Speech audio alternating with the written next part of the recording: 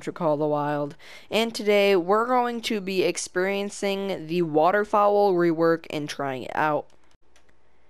If you guys didn't know, in the most recent update approximately a week ago, there was a complete game rework, and that was specifically focused on the Waterfowl, because Waterfowl was a very glitchy thing, and Call the Wild was never really based on Waterfowl.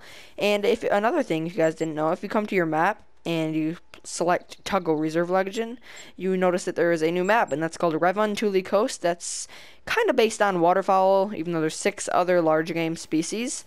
But I do love Waterfowl, I'm not going to lie, but I never really have. And today we're going to be experiencing it, seeing if it's any different, and we're going to be trying it out. I did just get Revuntuli Coast a few days ago, and yeah.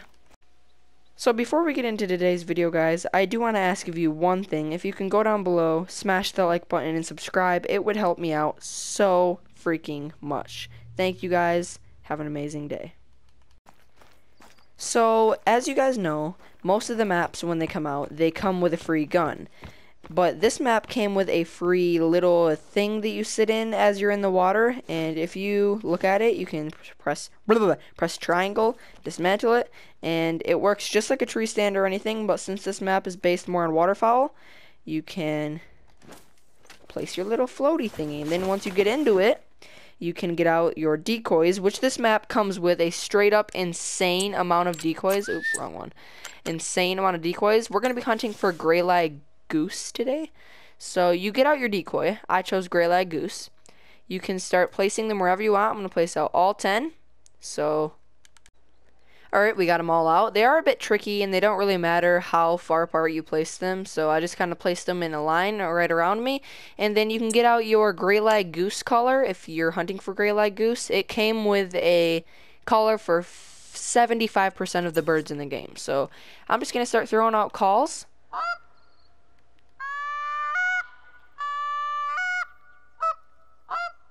until one flies in. Alright guys, and right away I'd be willing to bet money that those are Graylag Goose up there.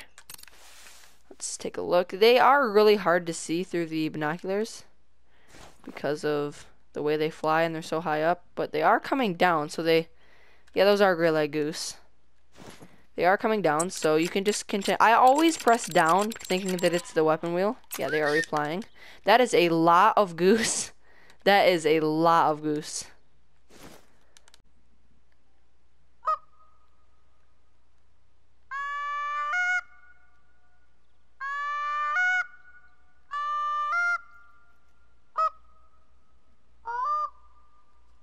And eventually, if you just give them a minute, they'll eventually land, and then that's when you take your shot.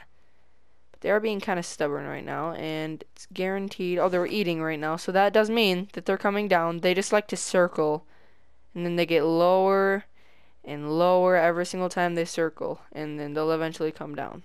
Alright guys, we're going to take a shot on one of these Graylag Goose. Not sure which one, but I guess we'll take this. Oh crap, they're running away. Sorry about this.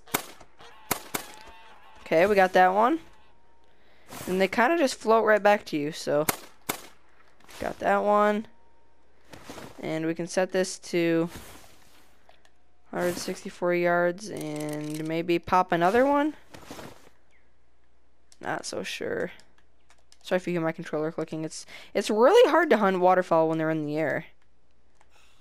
Let's just see if we can get a shot on one. We just confirmed a trophy.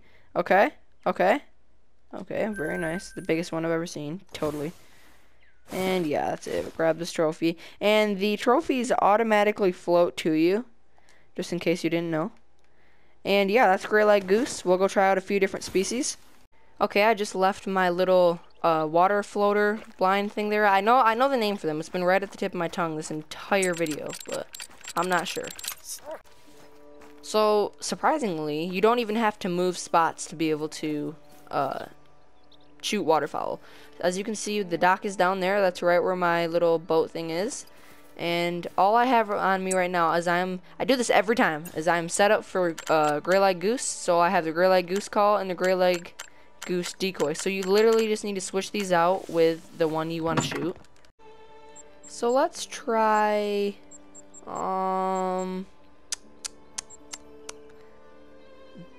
Beacon Deluxe Bean Goose color. Man, the names are weird. We'll come all the way down here and find the beacon, whatever the heck the name of that thing was. There's a mallard decoy, and we could have tried that, but I think it's bean goose decoy, maybe. I think that's what it is. We'll do that, and we can come up here and make sure that it's bean or whatever. So once you have them put into your inventory, you just go to lures, come here, and then you can see they're here. You can just put them wherever you want them. I'm just going to put them right where the other ones were. And then you go out to your blind. So now once you have your decoys set up, you can just chill and wait for the birds to fly in. And I'll be willing to bet money that that's them right there. Take that back, that's them.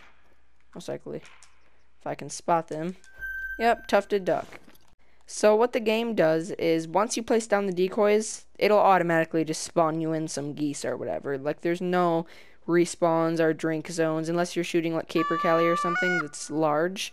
With waterfowl, you can just sit down in your blind and they'll automatically fly in. I literally just saw like 5 off camera. So I hope you guys do enjoy waterfowl, and I really like it so far, and I never used to be into waterfowl, but since the rework, everything looks better, and I'm incredibly happy for this. If you guys enjoyed today's video, make sure you smash the like button, subscribe, and we'll see you in the next video.